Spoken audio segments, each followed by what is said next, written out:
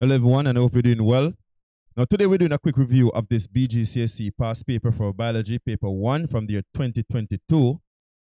Please remember, before you start the examination, you should always write your school number. Your candidate number is important, and also your surname with your initials as well. Please remember also to read through the instructions carefully and ensure that you understand each instruction before you begin. If you have any queries or any questions, you ask the examiner before you begin the examination. At this time, let us quickly run into question number 1. I have already answered the question, so to make it easy and faster to go through, I will only explain those questions that need explanations. And so, for question number 1, it said diagram shows a running athlete. It said which characteristic of living things is shown in the diagram of the running athlete? And the person is running, therefore, the characteristic there is movement. All right, there's no need to explain that. For question number 2, it reads that which term is used to refer to all living plants, animals, bacteria, and other living things in a given area.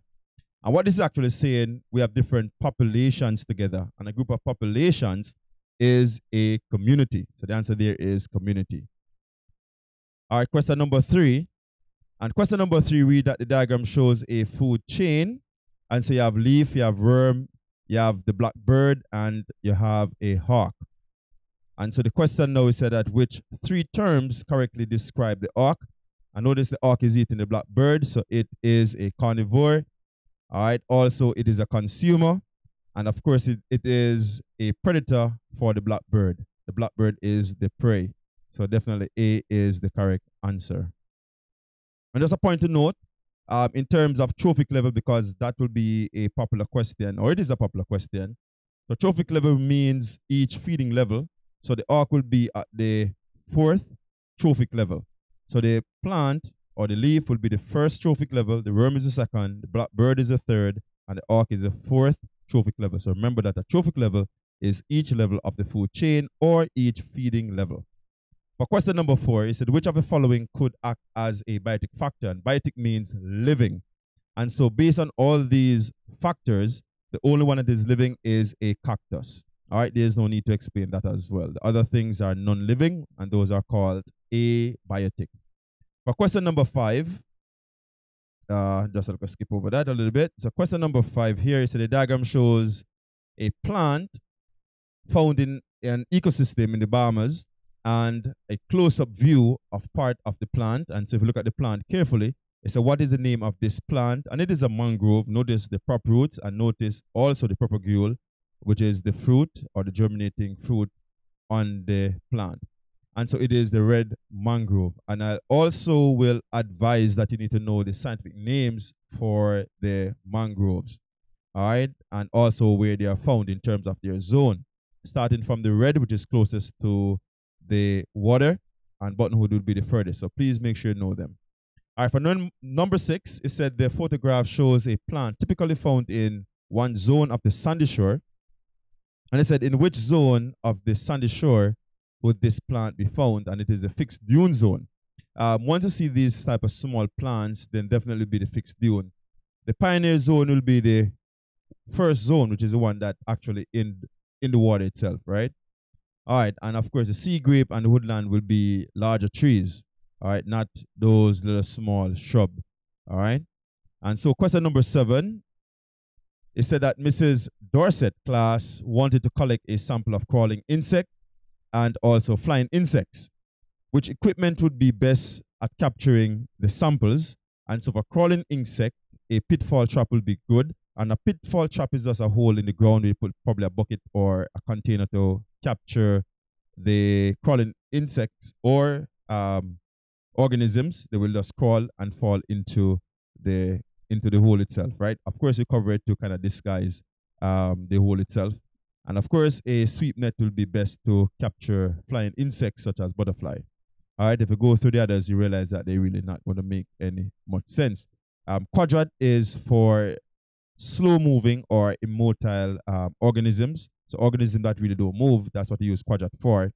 A line transect is just to mark off an area, which is really to use to determine a line of demarcation or a study area. That's what you use it for.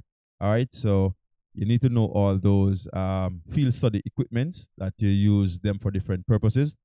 For question number 8 is which piece of equipment is used mainly in clearing large commercial farms in the Bahamas? And we don't no doubt that must be a tractor. That's a large commercial, right? The others can be used, but they generally use in subsistence farming, which is backyard farming, small farming. All right, for question number 9, it said the pie chart shows sources of air pollutants, and we have like domestic cooking. I actually put the percentage there because the original one weren't showing so good. So domestic cooking is 7%, industries will be 8%, diesel generator will be 9%, and transport will be 14%. Construction is 45%, and we have here waste burning will be 17%. So the question asks now, which sources are responsible for 25% of these pollutants? And so if you look at it and add up all the numbers, which if you play the numbers, you're going to realize that there are only two numbers that actually give it 25. And so I work it out here. And so it's actually industries and waste burning, because industries is 8, waste burning is 17, a total there of 25. No other combination will give it 25, and no matter what you do, because I went through all of them and none at all will give it 25. So the only possible option there is D. For question number 10, it said, what is present in a plant cell but absent in an animal cell? And based on the options, the only correct answer here is chloroplast. And then again, I don't need to explain that one because we've been through that so many times. I also put the other possible answer here, which is not an option, but also cell wall would have been another possible answer as well, but it's not a given option in this question. All right, so no need to explain that one. Question number 11, so which type of cell is responsible for movement of all living organisms? And when I say living, well, it's a living, not all, I said all, but a living organism, and that one will be the muscle cell. Muscle is used for movement. A plant cell is not for movement. You have ciliated cell. Ciliated cell will move substances. So the sweep substances, for example, from the trachea and the bronchus, sweep them back up to the throat, so you remove them from the respiratory tract. The root cell is not for movement as well. It only, well, substance move into it, but itself is not moved. All right, so the only thing that responds for movement there is the muscle cell, all right? All right, for number 12, and again, if you notice, I'll label the diagrams as well, so you can kind of pause, look at the labels, and make sure you know these diagrams and what the different parts are, and also their functions. All right, so to run through question number 12, so the diagram shows a cross-section of a root, which line points to the xylem tissue, and the xylem is option D, as based on the labeling. The phloem is just outside of that, all right, and then the root hair cell and so on. All right, so this is supposed to be a root hair, and the root hair will have root hair cell in them, right? So please just pause, go through the labelings, make sure you know them, all right? And also their functions as well. For question number 13, it said which row correctly matches the macromolecule with its basic unit. And what I also did is to kind of match up all of them to the correct thing. So the only one that actually match here is lipid. So there's a typo there. So lipid produces fatty acids and glycerol. So when you break them down, you get fatty acids and glycerol. So those are the basic units that make up lipids. Carbohydrates are made up of simple sugars, right? Such as monosaccharides and glucose, for example, galactose. For nucleic acid, so nucleic acid is made up of what they call nucleotides. So nucleotides are the monomers for nucleic acids, all right? And proteins are made up of amino acids. So amino acids, they are the monomers for protein. In other words, if you break down protein, you get amino acids. Now for question number 14, and just to point out, nucleic acid is the relatively new topic that is on the new curriculum or syllabus. And so question number 14 is also a question relating to that aspect of the newly added section of the curriculum. All right, so question number 14 is the diagram below shows a portion of a DNA molecule, right? And so I label them. So between two bases, you have what they call the hydrogen bonds. And the circular part right here represent the phosphate group. And then these little box here represent what they call the nitrogenous base. And you also need to know the nitrogenous base for DNA and also RNA, all right? And just to give you the letters, we have G, C, T, and A for DNA. We have G, C, T, and R and U for RNA, okay? And you also need to know the names.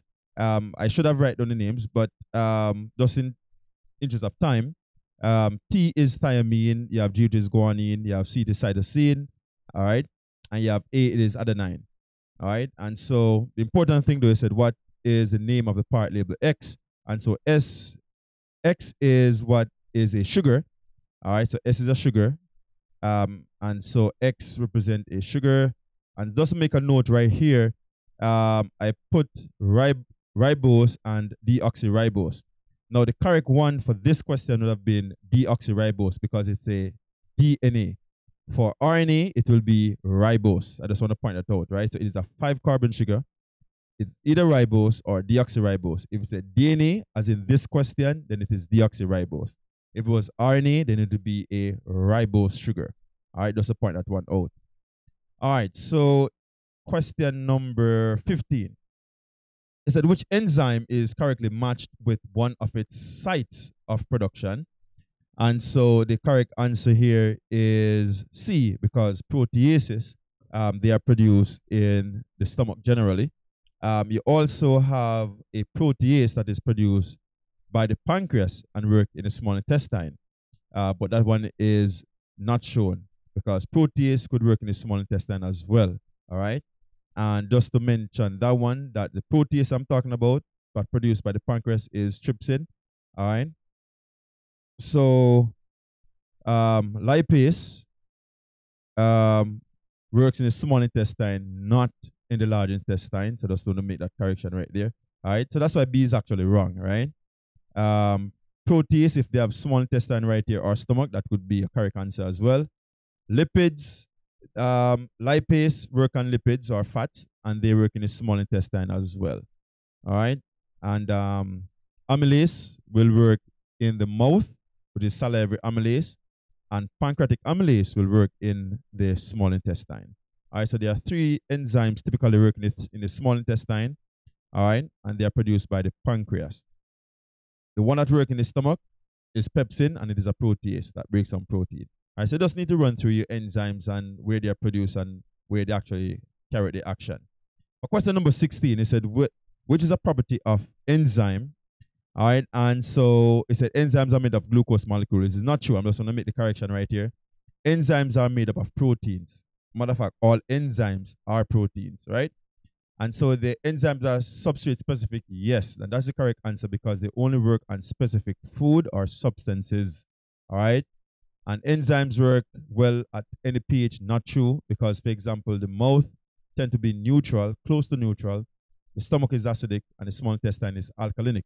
And of course, because of different in pH level, different enzymes will work there, all right? And that is the reason why pepsin is not effective in the small intestine, because pepsin prefers acidic condition rather than alkalinic condition, all right? So the alkaline will destroy it, will denature it. All right. For option D, enzymes are used up in one reaction. Not true at all. Enzymes are reusable, so they're not used up in any chemical reaction. All right. All right. So just remember your properties of enzymes. All right. Number 17 is the table shows the result of various food tests on a sample of food. And so we have here Benedict solution turns orange, and you know what that is for. That means sugar is present. Burette reagent turns purple. That means protein is present. Potassium permanganate remains purple because potassium permanganate is purple. However, if potassium permanganate decolorizes, then you know that vitamin C is present, right? And the next addition right here that I put here is that to test for vitamin C, you can also use the 2,6-dichlorophenyl indophenol, which is abbreviated as DCPIP, which is DCPIP. All right, and that one will change from blue to colorless if you're testing for vitamin C or if vitamin C is present. And so based on the results, Benedict shows positive for sugar, Burette shows positive for protein, potassium permanganate is the same color, which means nothing else was there. So the only 2 things that are present in this sample of food is sugar and protein. All right, so B is your correct answer there. For question number 18, it said which structure connects the mouth to the stomach, and straight off the bat, that one is esophagus. There's no need to explain anything there. For question number 19, it said which organ is bile produced, and bile is produced in the liver. Again, just you could pause that diagram, pause here, watch the diagram, and make note of the labelings. All right. Question number 20, it said which is not a function of the villus, and the villus does not absorb starch. All right. So C is the correct answer. I'm also make some extra notes here. Absorption of amino acid is done by the capillary of the villus or the villi, because there are many of them in the small intestine, and they are found on the walls of the small intestine, just to make mention of that one.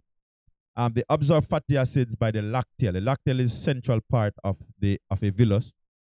And here now, the absorption of sugar, and sugar, which is glucose, will be absorbed by the capillaries as well. All right, so those are different parts of a villus that absorb different things. Starch is not absorbed at all. Matter of fact, starch cannot be absorbed in the body. You must break it down first in the mouth, and then eventually in the small intestine it will be absorbed by the villi. So definitely C is the answer. All right, number 21 and 22 is based upon this diagram. And so again, pre-labeled. So it said in which label structure does gas exchange takes place, and gaseous exchange takes place in the alveolus. And so Z is the answer. So D is the correct answer for question number 21. And let's jump to question number 22. It said which two structures contain cartilage rings, and that will be in the trachea and also the bronchi. And so therefore, let's go back to show you exactly where. So W and Y will be your answer. So W is the bronchus, and so the bronchus or the bronchi for both of them, and the trachea, they do contain rings of cartilage. And again, for the trachea, the rings of cartilage they prevent the trachea from collapsing when you're swallowing food. All right, so while eating, the trachea need to stay firm. So the cartilage make it rigid and kind of have that little slight movement in terms of adjusting to the expansion, relaxation, and contraction of the esophagus.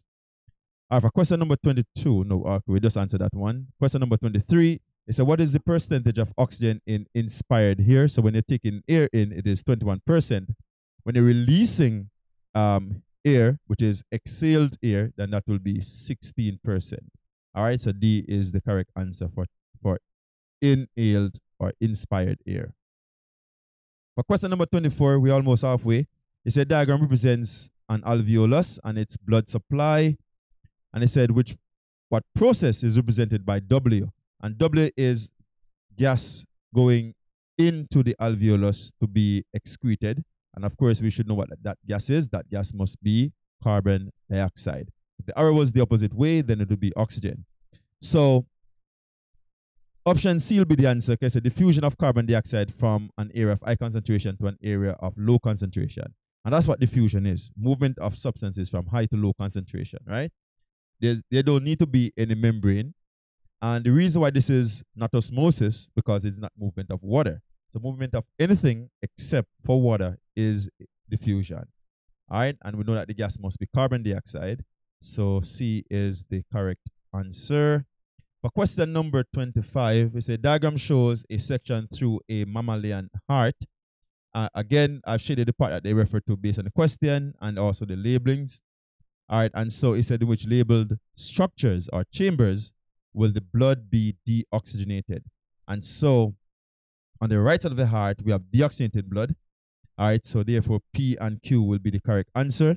And just to make a note that this structure right here, it is the vena cava coming in from the body, and then it goes down and go through the pulmonary artery and go towards the lungs to be oxygenated, and will come back into the heart on the left side to be pumped to the body. All right, so let's go to question number 26. I'm just trying to go as fast as I possibly can. It's a which diagram shows the structure of an artery. And A is an artery. There's a big reason why we could pick that up. If you notice the label structure here, vein, again, these weren't labeled in the exam, just to make mention of that. But veins have wider lumen, for sure, and also a thinner muscular wall. For artery, the lumen is narrow compared to the vein and have a thicker muscular wall.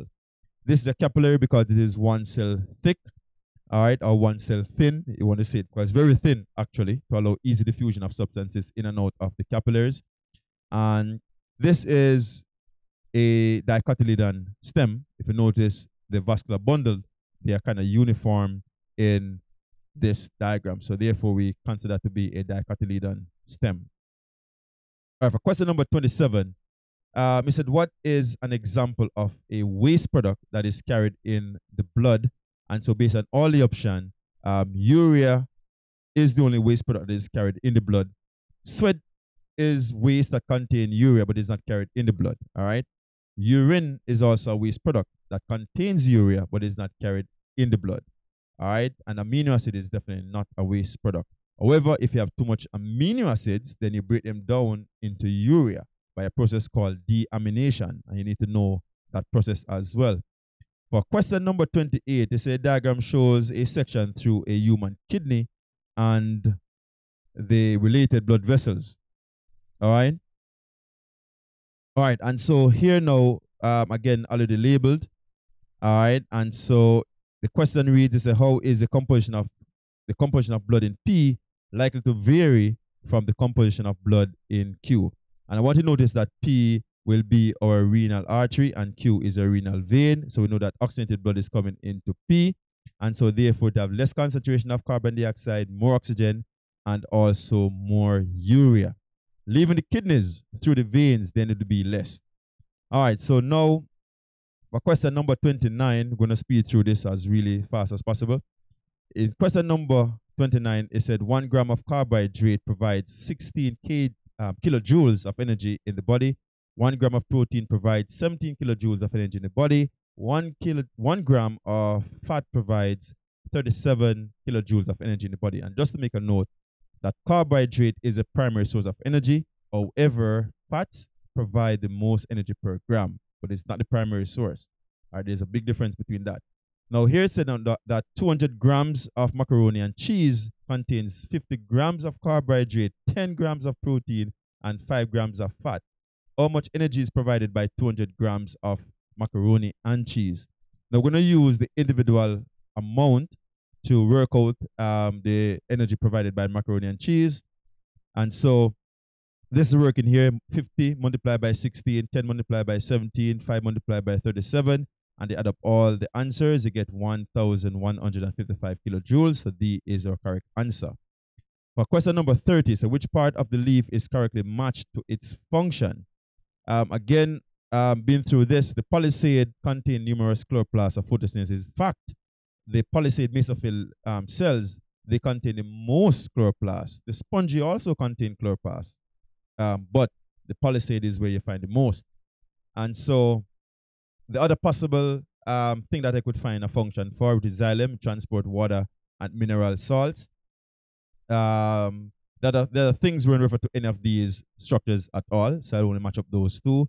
And so the correct one that is correctly matched is option A. For question number 31, it says which two tissues are transported tissues in plant? Without any doubt, no explanation needed, xylem and phloem. All right, xylem transport water and mineral salts. Phloem transport plant food in the form of sucrose by a process called translocation. Question number 32 and 33 refer to this diagram. And this diagram is a section of a flower as indicated by the statement here. Again, already labeled for you, so we can go through it faster. For 32 now, it said which part of a flower is responsible for protecting the flower in the bud. And to protect the flower in the bud, it is the sepal. So therefore, P is the correct answer. And please go through the structure of flowers and also their functions. You need to review those stuff. All right. Question number 33. So which structure makes up the stamen? And the stamen is the male part of the flower. And so it will be the anther and the filament. And so if you notice the anther and the filament, it is inclusive of S and R. All right, so R and S will be our correct answer here. All right, for 33. All right, we're almost there. For question number 34, it's a diagram shows the stomata in a leaf during different conditions. And I just kind of label them and kind of give some information here. That in this case, the stomata is open. You can see the stomata here, wide open. The guard cells they surround the stomata. And in this case, in part P or diagram P, the guard cells, they are turgid. The reason for that is because water will enter the guard cells and cause them to become turgid, hence the stomata will open. For diagram Q, the stomata is closed. And the reason for that is because the guard cells, they become flaccid. And the reason why they become flaccid is because they actually lose water. So water come out of the cells and they become flaccid. All right, so it said, now the question is, which change in condition could cause the change from P to Q? In other words, what would cause the stomata to close? And simply because you have less supply of water. So if you have decrease in water supply, definitely the plant will close the stomata to conserve water, all right, or to reduce transpiration. 35, it said, which is the correct path taken by a male gamete from a pollen grain to that result in fertilization? And the pollen grain, once it comes from the pollen grain, it starts at the pollen grain must land on the stigma. So it starts at the stigma, then it goes to the style, then it goes to the ovary, and then to the ovule.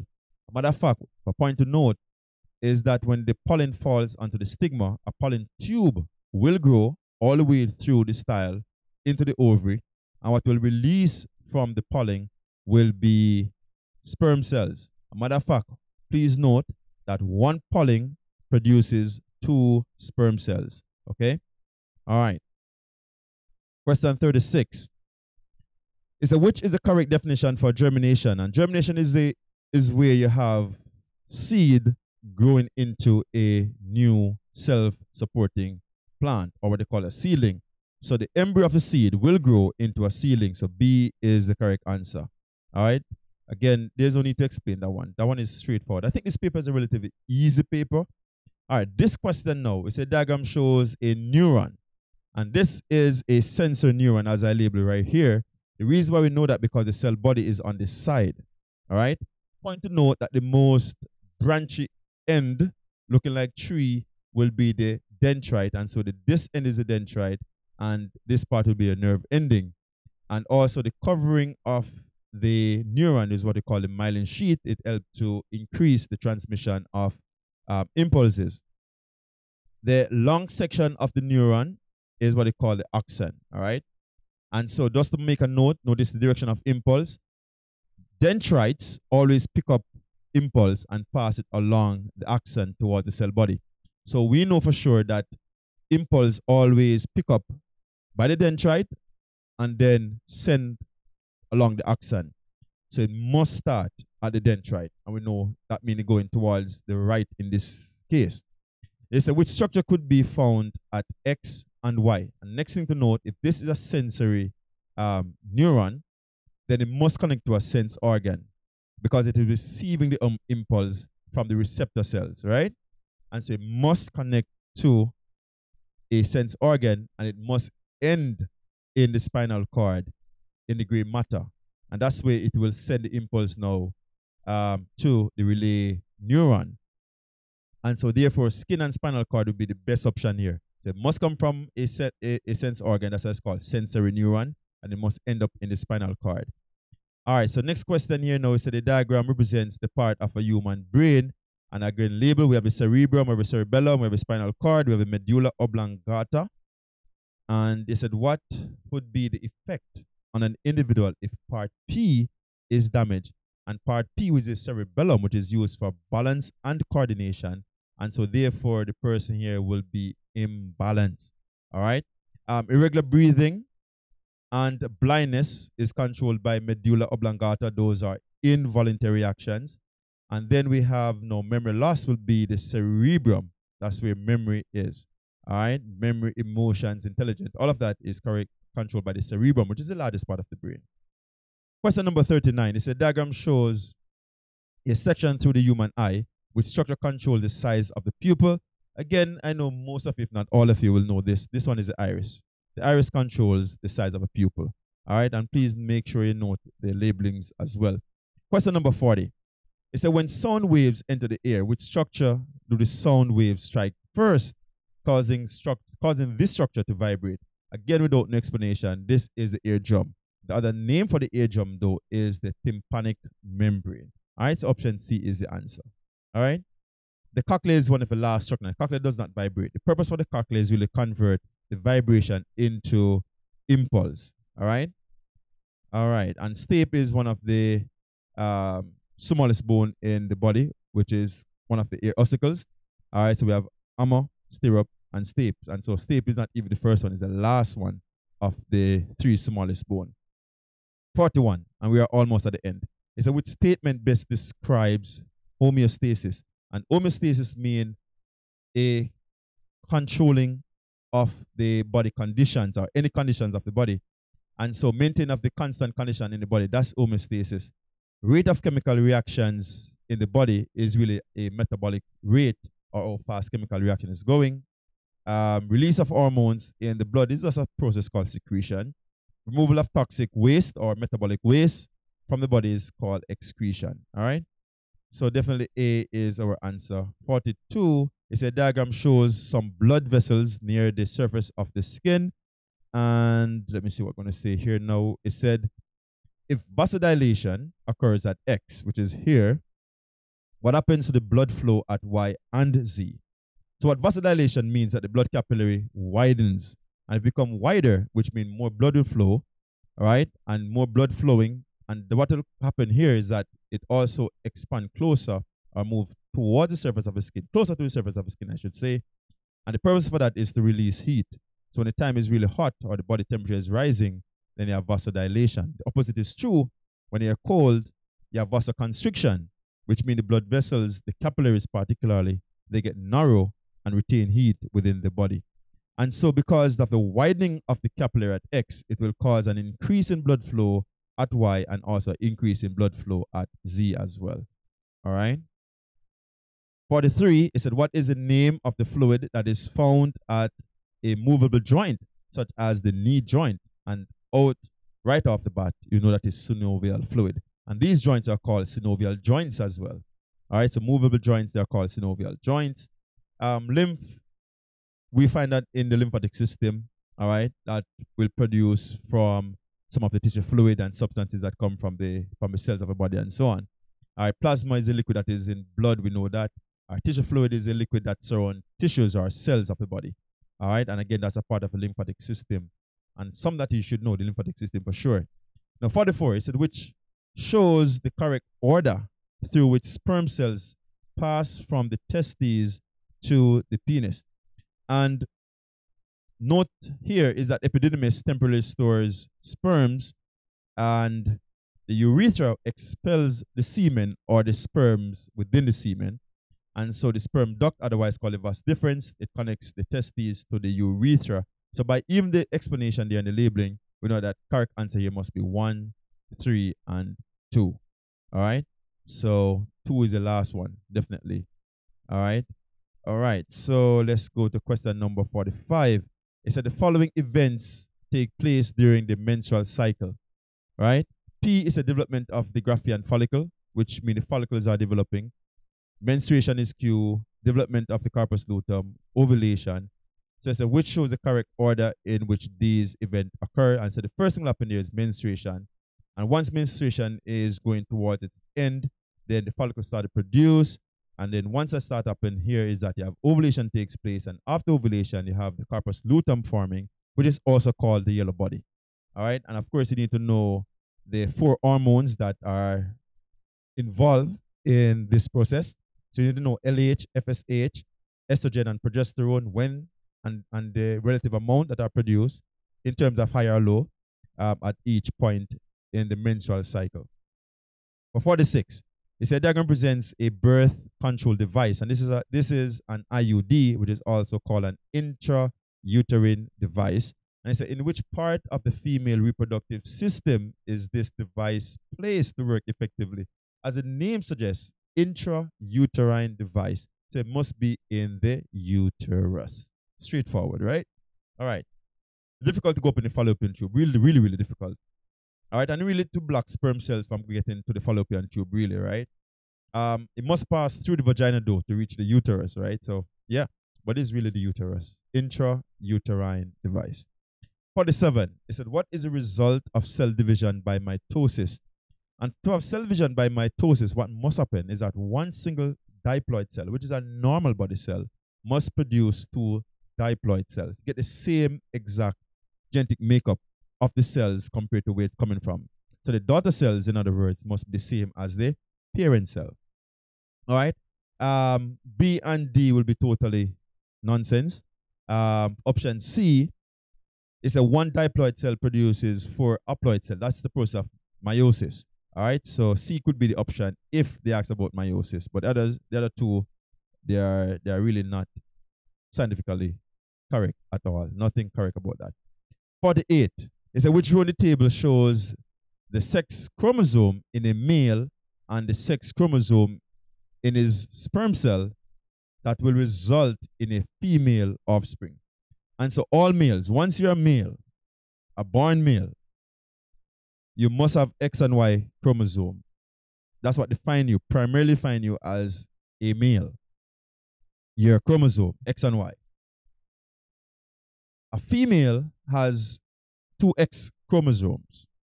So for you to produce a female offspring, a female child, you can, as a male, you must give up your X chromosome, and a female, which is a mother, will give up one of her X chromosome as well. So the daughter or the female offspring will have two X chromosomes. If you give up the Y, you're going to get a boy.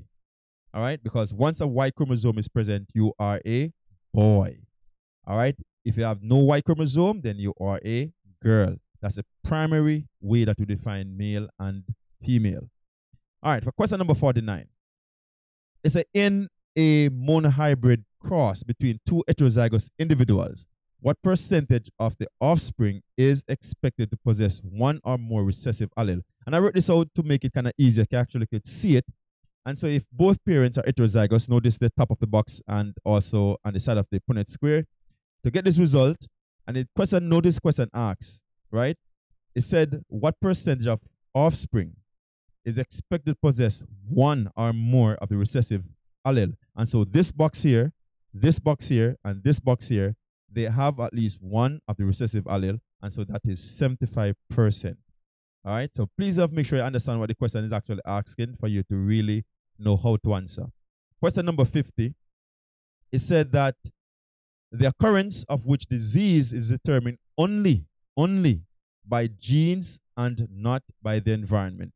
And so coronary heart disease could be diet, could be exercise, right? And of course it could be by genes as well. Diabetes, it could be by genes or genetic. But if you're type 2, it's because of diet and exercise. I know this thing here say only, so looking for the only.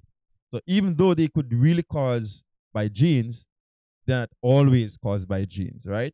Lung cancer, it can be a genetic thing, but smoking and chemicals are other carcinogens, and carcinogens are anything that can actually trigger the cancer cells to grow and develop, and you having cancer.